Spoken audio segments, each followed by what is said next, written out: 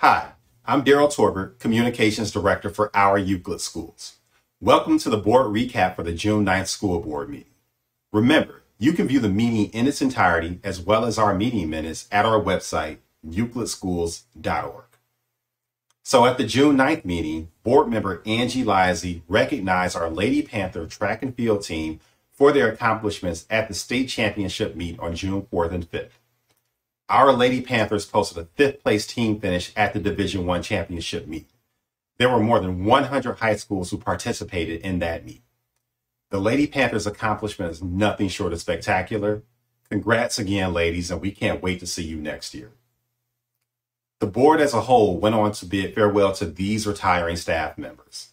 Thank you for your years of service to our students and our community. We wish you all the best in the next chapter of your lives. So in administrative news, the board approved the appointment of Cherie Mason as the new principal of Bluestone Elementary School. Mrs. Mason brings 18 years of experience in our schools to the principal's office with her.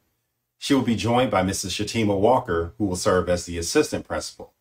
Congratulations, Bluestone. Congratulations, Ms. Walker.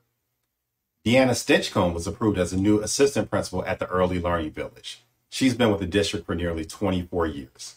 Congratulations.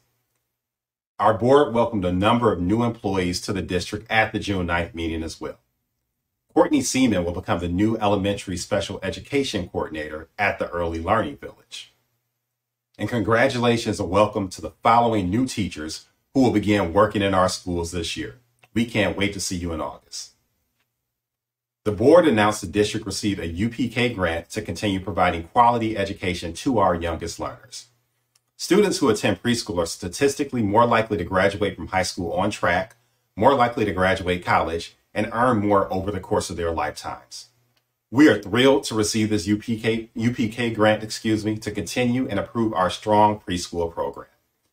And in the most exciting news of the night, the board approved the graduates of the Euclid High School Class of 2021. Congratulations again to our newest alumni. So that's the board recap. And to those who watched this in its entirety, thanks for sticking around. I'll see you again in July. Have a great summer, Panthers.